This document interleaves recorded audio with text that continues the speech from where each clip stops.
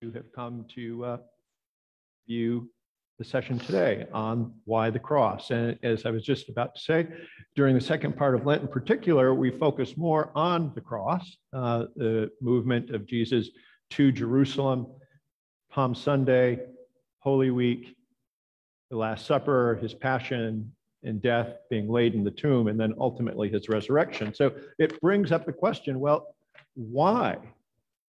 Why did Jesus die on the cross? Why is that even something that we want to talk about? And we have the interesting thing about that, if we wanted to look up and find out why, there's very little in the creeds about it, right? So in the Apostles' Creed, for example, which is in the daily office, both morning and evening, we say, I believe in Jesus Christ, God's only Son, our Lord, who was conceived by the power of the Holy Spirit and born of the Virgin Mary. He suffered under Pontius Pilate, was crucified, died, and was buried. He descended to the dead, or to hell in right one language, and on the third day he rose again. So that's all the Apostles' Creed says about the cross, that it happened, right? It doesn't even add what the Nicene Creed says. The Nicene Creed says, you go to the Eucharist and find out what we normally would say in the Nicene Creed, we'd read this.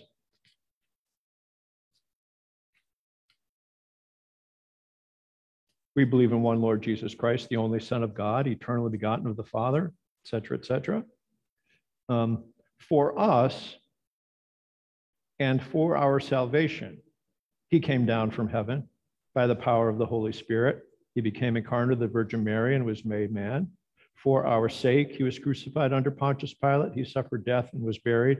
On the third day, he rose again in accordance with the Scripture. So we find out that in the Nicene Creed, that for us and for our salvation, he came down from heaven. So it's not just the cross, but his whole incarnation and his life is for our salvation, right? And then he died for us, but that's all it says. So in the two major creeds of the church, there's not a clear defined doctrine of why Jesus died. We find out that for us, So that first of all tells us, I swear the good news is for Lynn was just saying about, that she had trouble with some of the theology of atonement, about, the blood of Jesus and all that sort of thing. Well, the creeds don't tell us that we have to understand it in any particular way. It just says that we believe that Jesus died for us. He came for us. It was such a relief to discover that. It was. However, there's been a lot of tradition within the church about why that is, right? We're going to find out towards the end that for the first 1,000 years of the church's tradition, there was a particular way of understanding that sort of got lost in the background in the second 1,000 years of the church's tradition.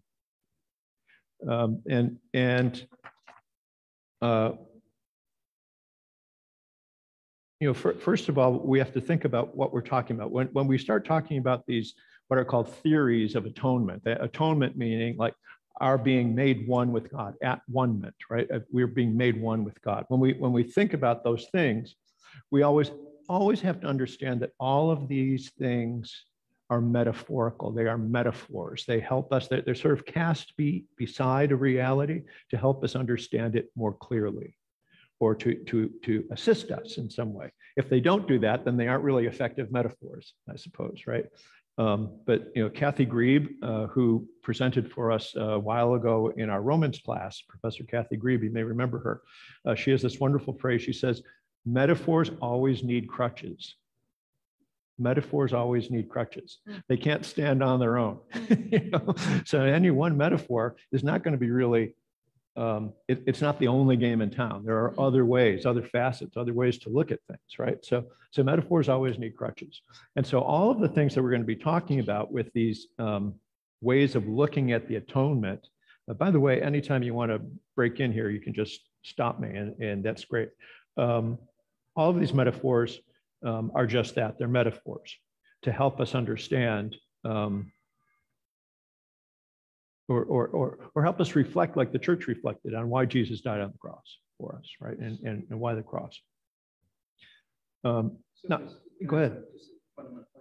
So, I know this session is why the cross. Why the cross, so right. Are you referring to why he died on the cross for us? Why the cross exists? Why? Yeah, well, I think all of those questions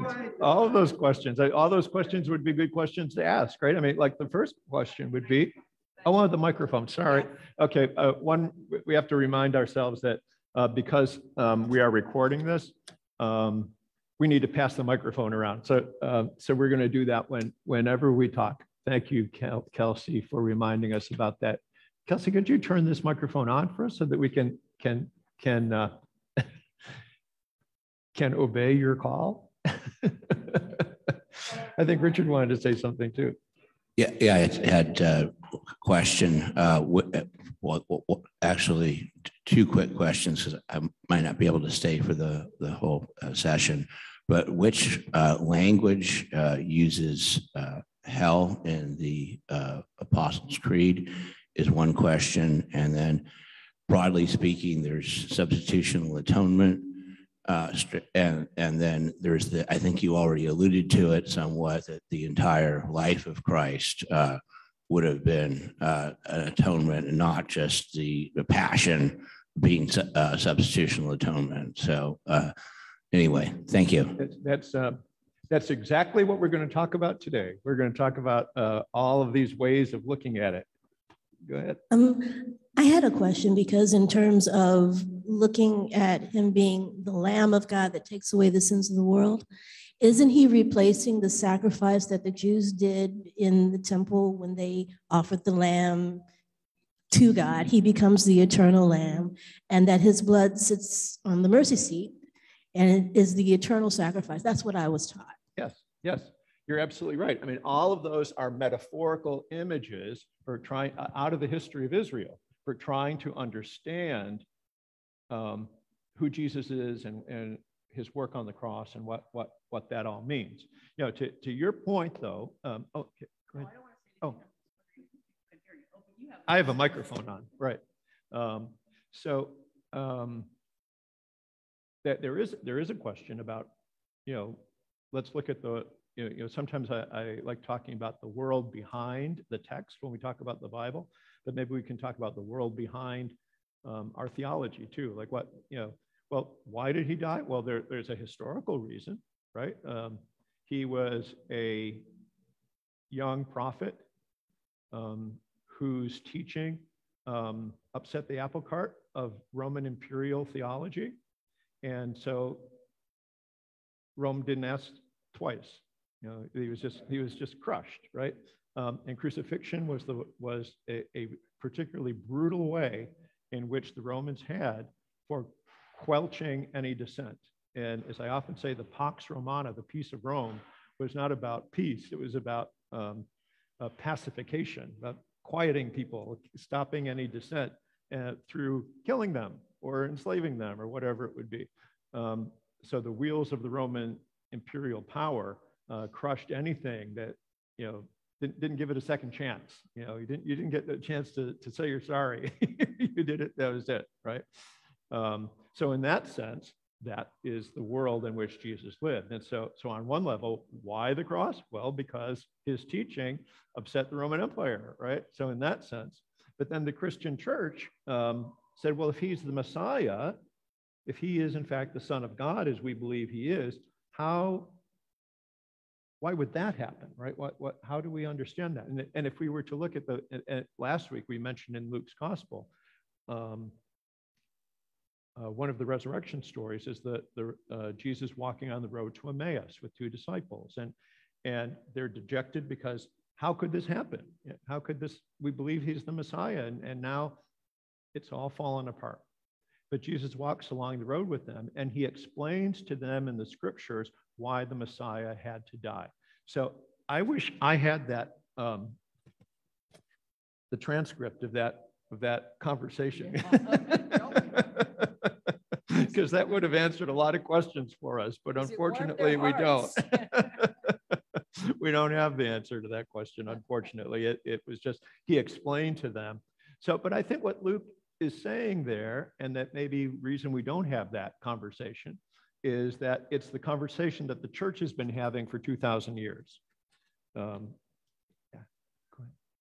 What about the hell question that? Oh, yes, Richard thank you. asked? Yes. In the language of Rite One, or the traditional language of the Episcopal Church with all the these and the thous in it, the phrase is, he descended to hell rather than he descended to the dead.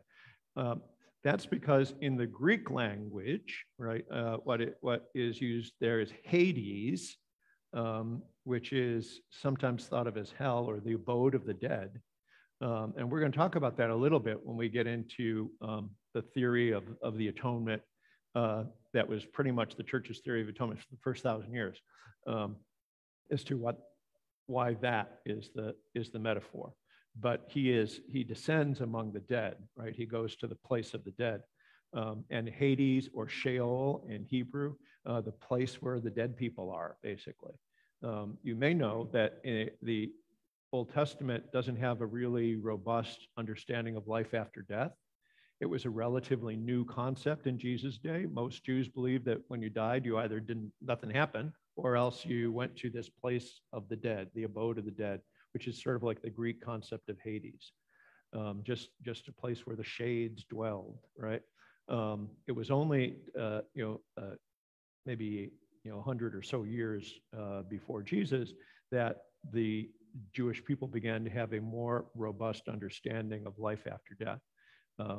And you see that in the book of the Maccabees, for example, talks about the martyrs living after death, and there will be a resurrection of the dead, of the just, to eternal life. But that's a relatively novel concept within later Judaism, just before the time of Jesus. So that this concept of Sheol was prominent, but we'll get to that, and maybe if you can't stay for the second part where we talk about that, you can always look it up on the next one, Richard. But that's where that comes from, right? I mean, it's not hell in the sense that we understand it, right? Like the place where Satan rules or whatever. It's in a sense it is, but we can talk about that, but not the place where bad people go. Yes, you explained it very well. What it is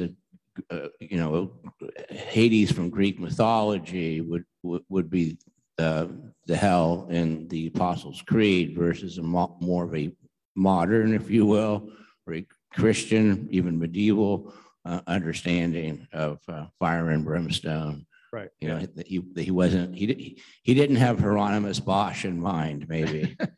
Right. Or Dante. Yeah. That's why the newer version of the creed says he descended to the dead. It makes it less confusing to people. Yeah. Is that what they would refer to as like the bosom of Abraham? Well, that's an interesting question too. I mean, because in Luke's gospel, which he has the story of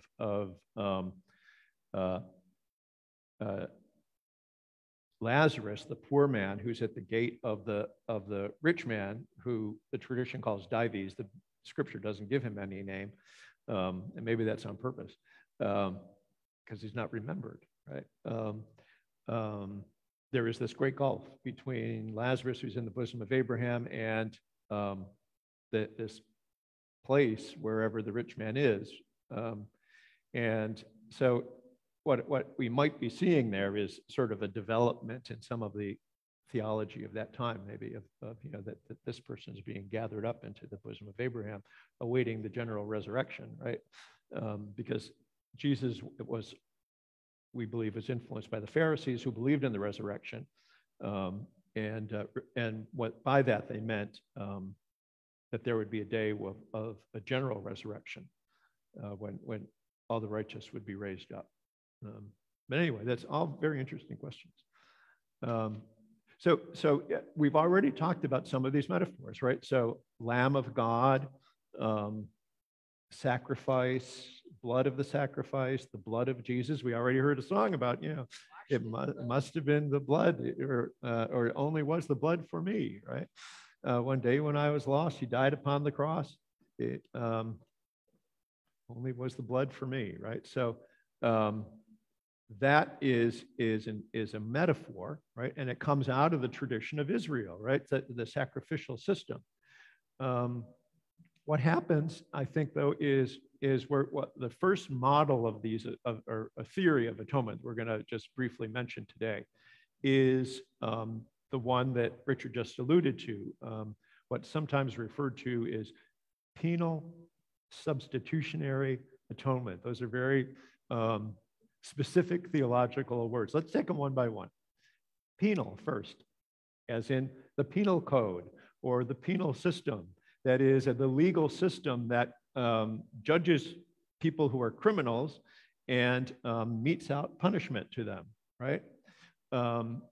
So according to this theory, humanity as a whole, because of our sin, is deserving of death. And so therefore, there needs to be a punishment, right? So it's based in sort of a model of retributive justice, right? Not restorative justice, but retributive justice. That somebody's got to pay. And God is angry. And God is very angry. He is wrathful. Satisfy his wrath. Right. And so somebody has to, and in fact, Bishop Tom Wright, in one of his books, shared a story about somebody who said to him, "Oh, you have to see this little video. It really talks a lot about the cross and the atonement, and I think you would really appreciate it." Well, he appreciated the fact that someone had shared this with him, but he didn't really appreciate the video, because at the end of the video, the person talking about this talks about all the evils in the world, war and environmental degradation and murder and violence and all of these things. And then the person says, somebody has to pay, somebody has to die. And Jesus is going to be it, So there is a sense in which that there is this retribution that God has to visit on somebody, and so he focuses it all on Jesus. So, as you can imagine, this is a metaphor of substitution, so penal, right? Substitutionary atonement. That is, Jesus substitutes for us. This is our, as if it were a law court, and we were all convicted of murder, and we were all going to go to the electric chair, and Jesus steps up and say, "No, I'll do it for all of them." That's sort of the idea. But there's problems with it, right? And to just talk about it, what we're not saying is that you cannot use language of sacrifice and the blood of Jesus and all that sort of thing. That's all part of the tradition. It's part of the biblical story. But that language does not mean penal substitutionary atonement necessarily, right? Because the problem with that kind of theology is that it makes Jesus the victim of a wrathful God and almost divine child abuse. Okay, this is my son, and I'm going to kill my son to save somebody else, but I'm still going to kill my son. So it can be a very toxic theology, there's some ways that you can reinterpret it somewhat, but it's a metaphor that tends to be toxic. Yeah, Felicia. Doesn't it say, though, that Jesus volunteers for that? He says, "I'll go." Well, where do you see that? Because it's not really a very biblical concept, even though some people say it. People take biblical passages and make them fit this model, but I'm not sure it's exactly the model that the Bible uses. Now, the Bible does talk about Jesus self-offering, but it doesn't mean that he is offering himself sort of like the Father and the Son in some sense are opposed to one another, or that the Father like is wrathful and dedicates that all that wrath on him. It's interesting. I've never seen that. I mean, yeah, there are tons of images of a wrathful God in the Old Testament, but I've never seen that particular image as being particularly wrathful, in the sense that what Adam and Eve did with the original fall put us in a place of separation, and the whole sacrificial system within the Jewish faith was a means of trying to rectify that situation. And Jesus says, well, I'll do it, and that'll end the situation. So for me, it wasn't an issue of wrath. It was an issue of him loving us enough to keep us, or to reunite us. Yes. Okay. So you're talking about it in terms of restoration, right? But the language that often used is not restoration; it's retribution. In this particular model that I'm talking about, right? So it can become a very toxic theology. I was just going to say, the problem with that theology for me always was, I was trying to love God, and yet the picture that gave, that substitutionary stuff, the picture of God and who God was, made it impossible for me to love and worship God. And then I focused on stories like the prodigal and the image of God that gives us, and it didn't mesh. It wouldn't fit together. I couldn't work it out in my mind. But mostly it was, I can't love a God like that, who would require this gruesome death just to make things okay. I don't know. It didn't fit. And the other thing about that is that, Jesus forgives sins before the cross, right? In the Gospels, right? So it isn't as if God could not forgive sins apart from the blood of Jesus. Jesus does that, right? And the prodigal, the father's standing out there waiting before the son ever confesses. Right. He's there with arms open waiting. Yeah. Go ahead. I have a question that possibly may be a little bit off of the subject, but I read every day, and I periodically come across that Jesus is God on earth. Who is he? I mean, is Jesus God? Or it's very confusing when you see that in the Bible and he's saying, I am.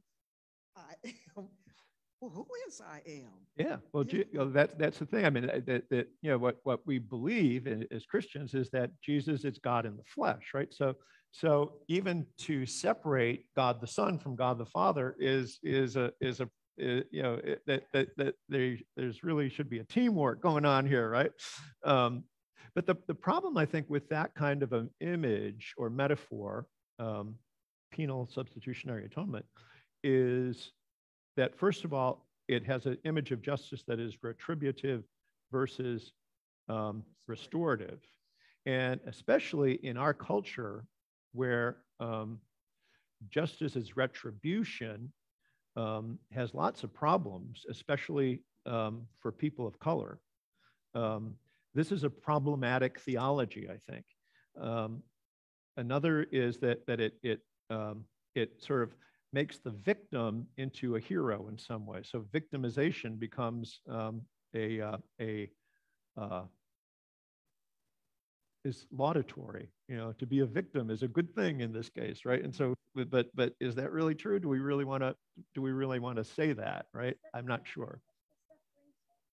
Say that again. Is that the same thing as a suffering soul? Is that the same as the suffering soul? I know a lot of Roman Catholics feel that the suffering that they endure, it's a good thing, and they're offering it up. So is that the same thing as the suffering soul? No, I mean, I don't think so. I mean, I think we can talk about that. I think the suffering soul is a purgatory, right? And that's a whole kind of theology, which is also highly problematic, because it's almost as if I have to do more to add to what Jesus already did, right? So that's not what we want to talk about, right? Yeah. I'm not an adherent to the penal substitutionary atonement theory myself, but one thing it does is it addresses the reality of sin, in the sense, that sin is not really that.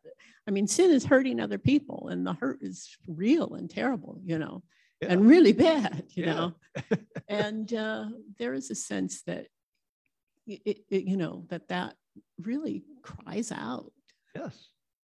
Well, I think you're hitting on something, that the reason that this theology is emerged in the life of the churches is specifically for that kind of thing, like, right? I mean, sin can't just go, unpunished, if you will, right? Or that there's injustice, and that there is, in fact, a sense in which the wrath of God, it can be understood as the just anger of God at the sin of people in the world, right? I mean, that there's justice that needs to cry out about the things that people do. Somebody should be accountable for that, right? So there is a sense in which that's where this emerges, right?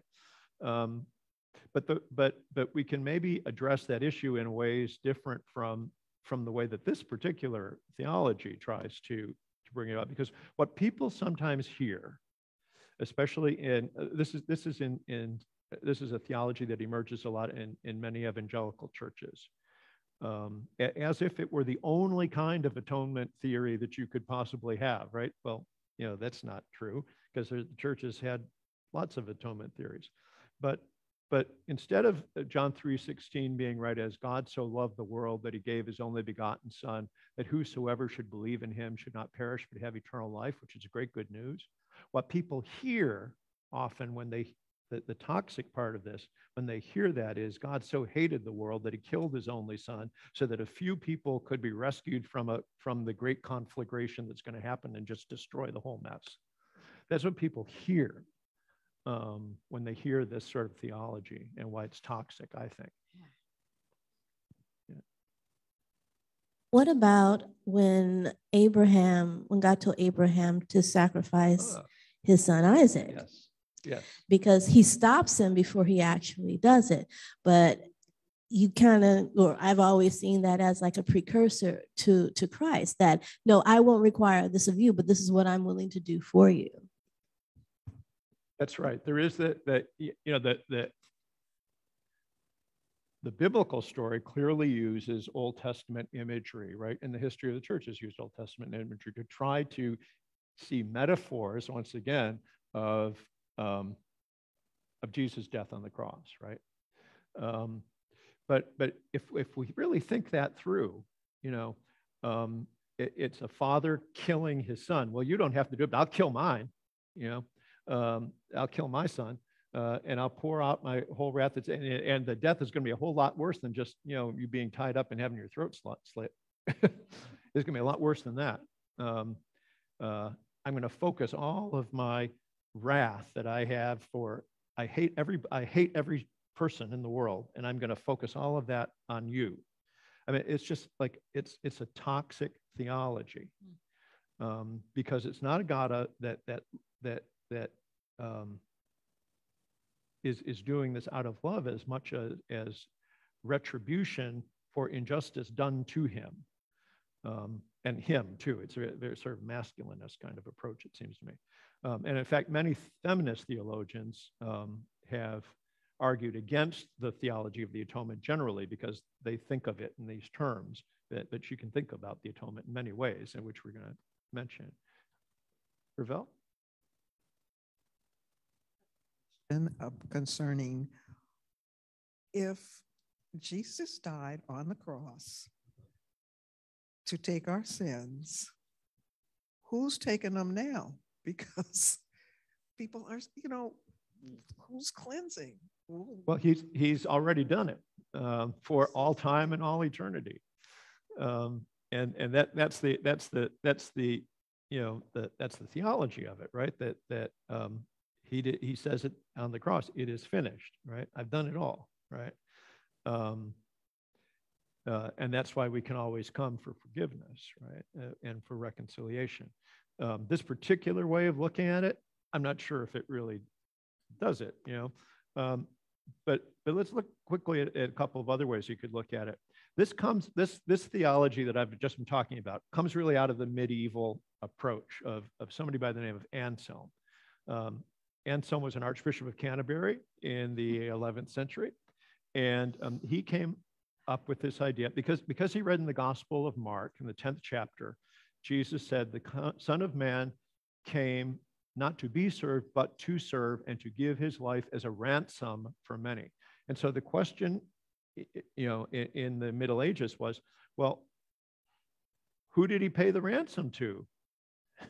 If it had to be a ransom for many, who do you pay the ransom to, right? Okay, I get it that human beings, are caught in sin and they need to be released or freed, but who did he pay the ransom to? Well, there were some theologians before Anselm who said, well, he paid the ransom to the devil because we are under the bondage of devil, and so in Jesus' death, he paid the ransom to the devil. Well, Anselm said, no, we can't really say that. How could God? Doesn't that mean that the devil is one up on God, right? So Anselm said, well, really, the ransom is paid to God. And this is called satisfaction theory of atonement, because comes out of a medieval culture. Like all of these models often come from a medieval, or not from a medieval, but from various cultural places, right? Cultural contexts. In the cultural context of Anselm in the Middle Ages, that the way that society worked was serfs and lords, and if you harmed, especially someone higher in the food chain than you, you had to make satisfaction, and there would be a payment for that. And there was a whole system of that in ancient, or not ancient, but early medieval, Viking culture, for example, the thing called the Wergild, rather, Weregild. It means man price. So if, for example, if your son gets killed on my farm helping out, I owe the father a Weregild for that. I have to pay you for the loss of your son, right? Or if you're a higher up and your vassals do something to offend you, your honor has to be restored for that. So how are you going to pay that? That's where we get tort law.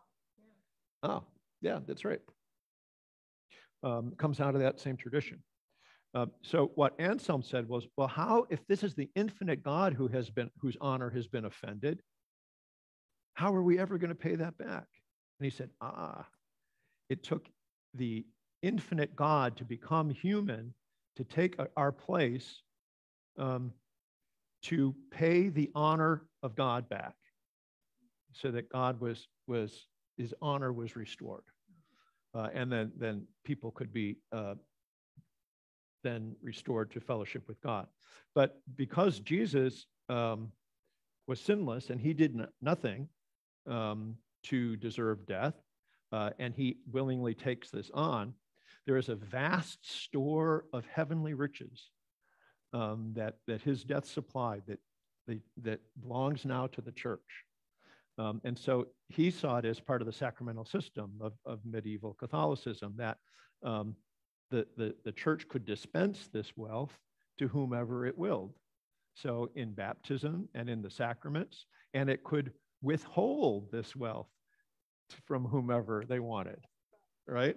So that's one of the problems with this theory of satisfaction as well. Right around the same time, there's a guy by the name of Abelard, another famous theologian from the University of Paris. Might have heard of him with the famous story of Abelard and Heloise. But Abelard said, no, that's not it at all. When Jesus dies on the cross, what we see is the love of God and the sacrificial love of Christ so clearly that we respond to that in love. that Jesus, in willingly sacrificing himself for us, evokes in us a desire to be so loving. And it also, and the cross is just one example for Abelard of Jesus' whole life, that the example of his whole life causes us to want to do the same, and that the Holy Spirit will enliven our hearts to want to live upright lives and to change, perhaps even transform the whole society to reflect his kingdom. Now, we're talking about God doing this to his son. But when we put that with or connected with the fact that it is 3 in 1, that it's not a separate thing, even though he manifested physically on earth, God the Father, God the Son, and God the Holy Spirit, they're all one. So to say he did that to his son is also to say he did it to himself. Mm-hmm. Mm-hmm. So it's not like there's this, vengeful, brooding Father God, I'm going to kill you kind of thing.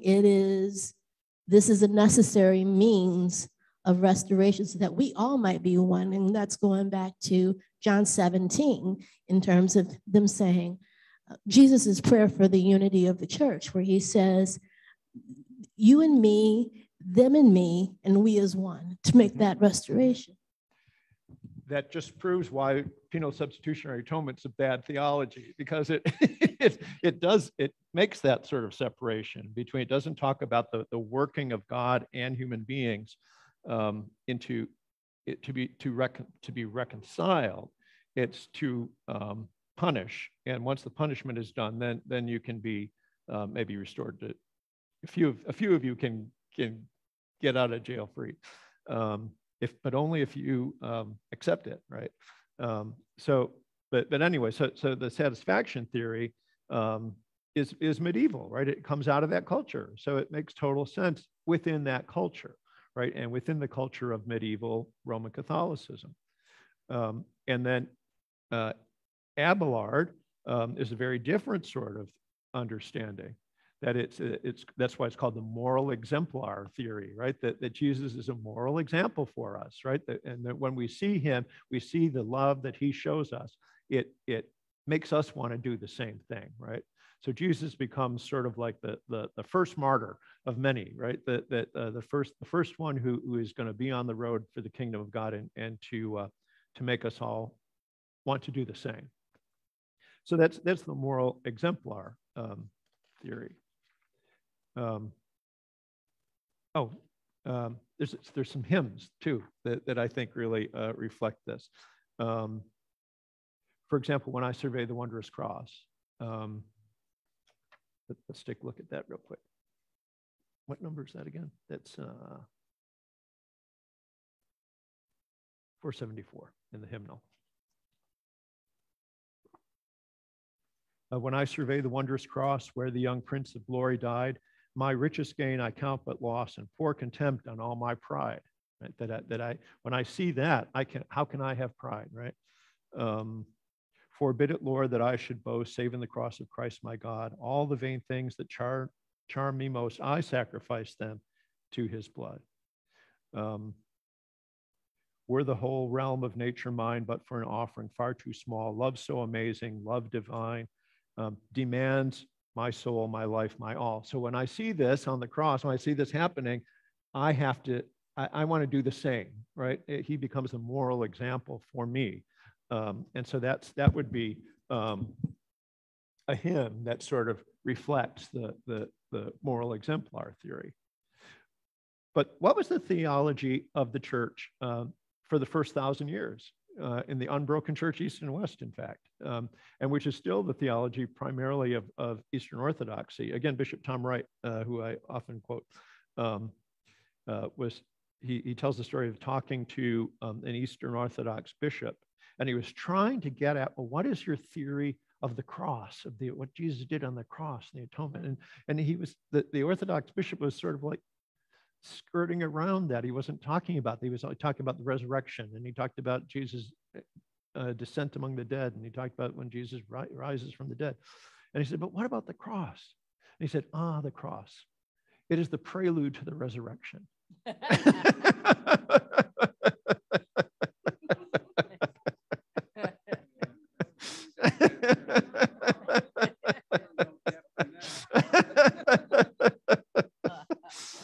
So the Eastern Church, which is half of Christendom, by the way, doesn't dwell on many of these things as much as the Western Church has done, right? And in fact, like I say, for the first 1,000 years of the church, there was something that there was a theologian in the 1930s by the name of Gustav Aulén. He was a Lutheran, and he wrote a book called Christus Victor, where he talked about all these theories of the atonement. But his one that he advocates is this model called Christus Victor, which means Christ the victorious, right? So for him, well, not for Aulén, for the early church, the idea is, well, some of the early theologians talked about this sense of who you pay the ransom to. You pay the ransom to the devil, right? That's the one, not to God. So that was some early theologians had that, but that wasn't the primary understanding of Christus Victor. The primary understanding of the Christ the Victor was that Jesus contends with the powers and the principalities, and he fights them, and he goes to the cross battling them, goes down into hell, and he opens the gates of hell and lets all the prisoners free, and then he takes them all out, and so he is the victor, right? And that's the theology that the early church understood, that this is a great battle that has taken place. He has already won, but we, the church, are still sort of living it out, fighting the principalities and powers behind him, and marching out from this place of bondage that we were in through the sin of Adam and Eve and through all human beings. Yeah.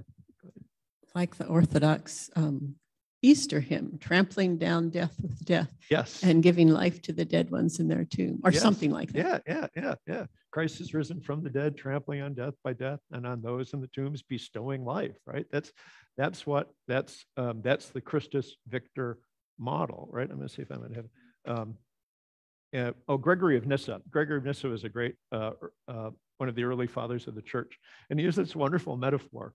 He says that, and it's not just the now.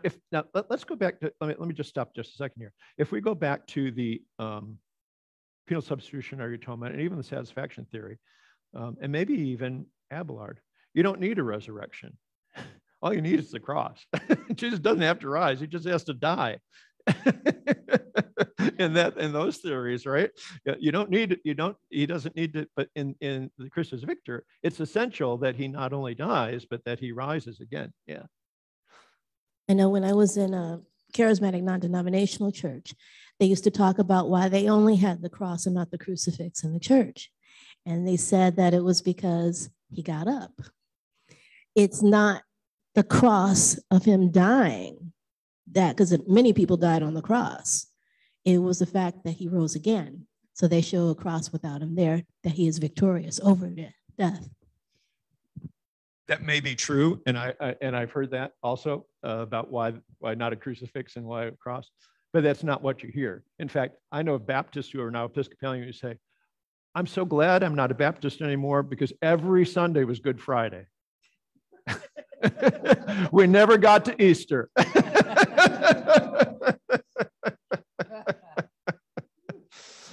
It was all about Good Friday. And all about the cross, and it might while that was honored on in one way, it wasn't the theology wasn't about the resurrection. It was about Jesus dying, right? A lot of the reason, personally, I believe that churches tend to focus on that is to keep people in a state of submission. You know, that's not liturgical. It's not, it's not theology, it's oppression. If you keep a person in that state where, like you were saying, they could dole out the goodness of God at will, then you're beholden to whoever is on that altar in whatever position or however they feel in themselves. It has nothing to do with theology or about Jesus's goodness, because you can't even get to that without them. Mm-hmm. So it's more of a political thing to keep people focused on, just do what I say, just head down, don't complain, suffer, and take it. Mm-hmm. And then, versus saying, well, no, he did this for you, and regardless of what anybody else thinks, this has already happened. Enjoy it. Yeah, no, absolutely, absolutely. And I think that some of these other theologies that focus on human sinfulness often affect the least advantaged people more than the more advantaged people, because a lot of people who are in a position of needing grace don't need anybody to tell them that they're miserable sinners, because they already know it. And what they need is to be told that they're beloved. Anyways, but hymns for Christus Victor. Oh no, I was going to talk about Gregory of Nyssa. Sorry, Gregory of Nyssa has this wonderful analogy. It's imagine going fishing, and there's a hook and with some bait, and the fish sees the bait and he grabs the bait, and while he's at it, he gets the hook. Gregory said, that's what Jesus' death and resurrection is all about. That Jesus is the bait, and Satan saw that bait and he grabbed it, but while he was there, he got the hook. He got vanquished by taking it. That Satan was so interested in his own power and his ability, his desire to best God, that he took the bait and he went after Jesus. But what Jesus did is once he got down into hell, he conquered it. He opened the gates and freed all the prisoners, and they all went stomping out. And he was bound up Satan got bound by Jesus' power, and that's the binding of the strong man. How about a couple of hymns for that one? That's well, there's lots of hymns in our hymnal for that one. But a couple I'll give you quickly is that would have made God an ingenious strategist. Ah, yes, right. Yeah, exactly. 161. The flaming banners of our King advance through his self-offering. He lived to rob death of its sting. He died eternal life to bring. Or 166.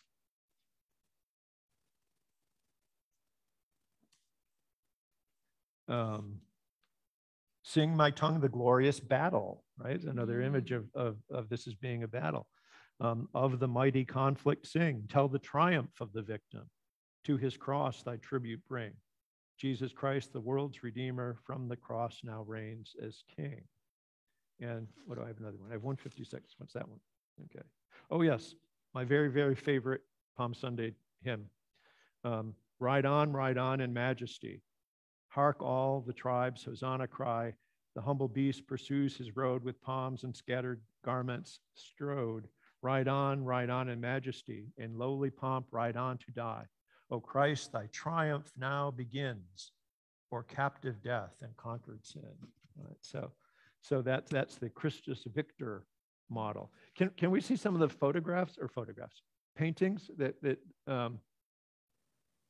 to see some of these images too? If we look at that, I mean, that's a typical image. That's a medieval image of the crucifixion. We see Mary and John beside Jesus, and those two figures above are the sun and the moon, by the way, personified. That somehow there is in this experience some cosmic struggle going on, right? That even the sun and the moon are involved in it. Go on to the next one. This one is Grunwald's famous crucifixion, which is more graphic, right? Of the piercing of Jesus, the wounds that if we were up close to it, we would see the marks from the scourging. This is a famous painting showing the suffering, focusing on the suffering of Jesus and his passion and his death. But again, Mary and John are there as well next to him.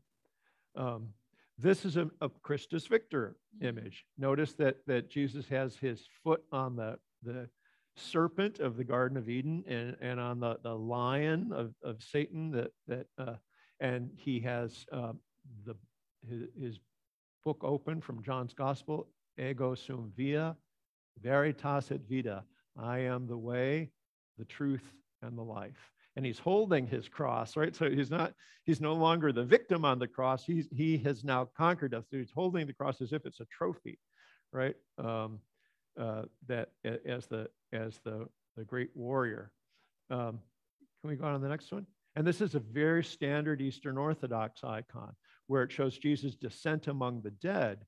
And see, the gates of hell are broken off, and all of the shackles of the dead and all the instruments of torture and violence are under Jesus' feet, and along with Satan, who has been crushed and is bound, and he has those two people in the front of the line are Adam and Eve.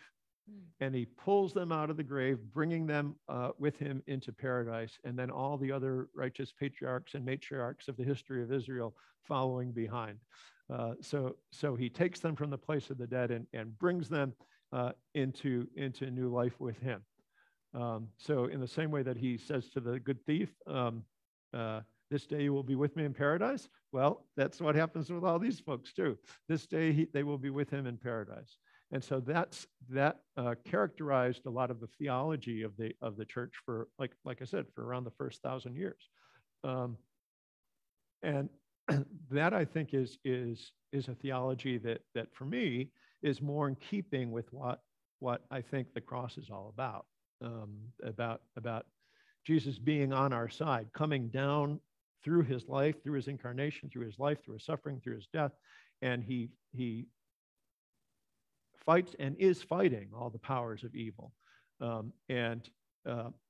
He, in one sense, he has already conquered, but we all are also now part of the army that needs to continue that work in the world. So I guess in one sense, moral exemplar, but this is more about having the power to do that, that his grace and power is given to us to be able to fight that battle.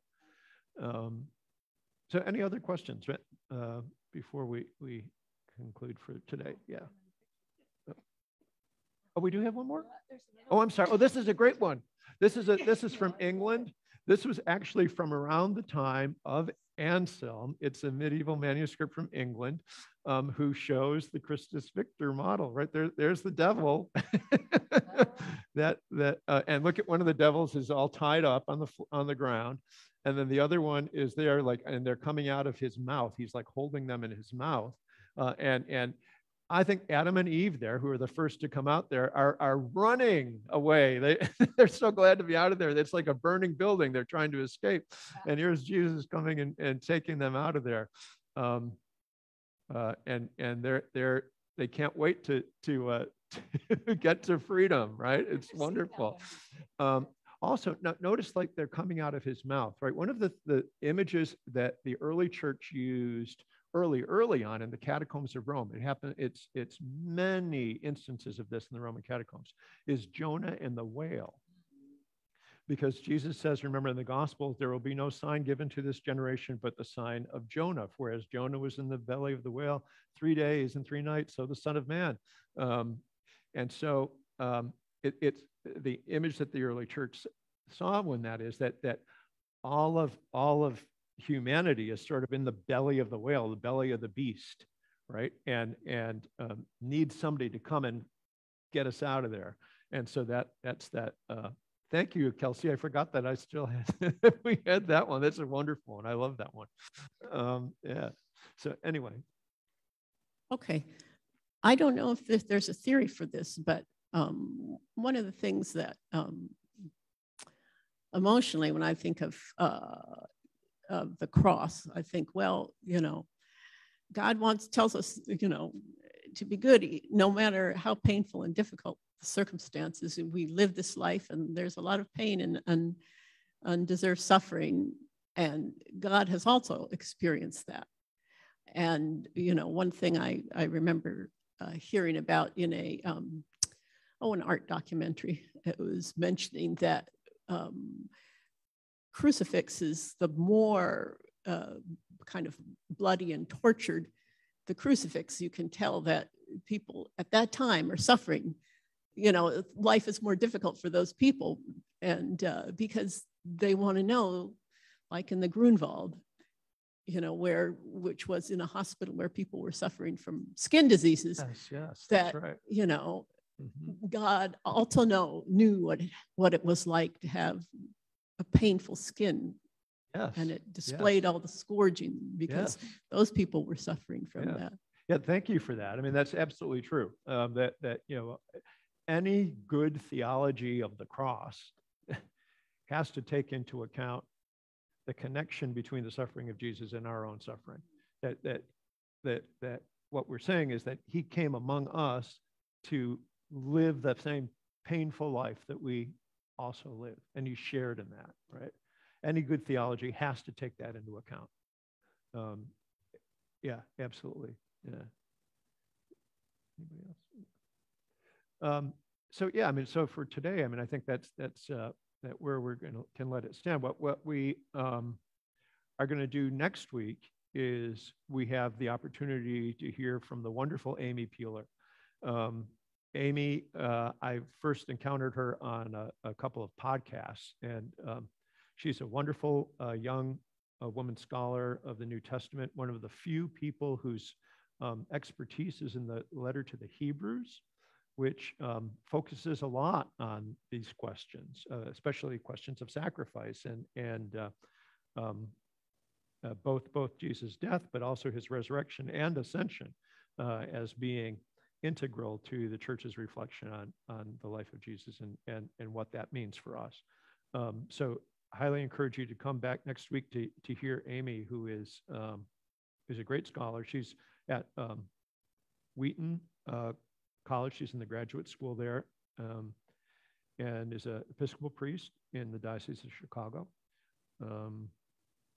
And I think you'll enjoy her. I think she's a very passionate and articulate young up-and-coming scholar. So look forward to her being with us next week. So here we are.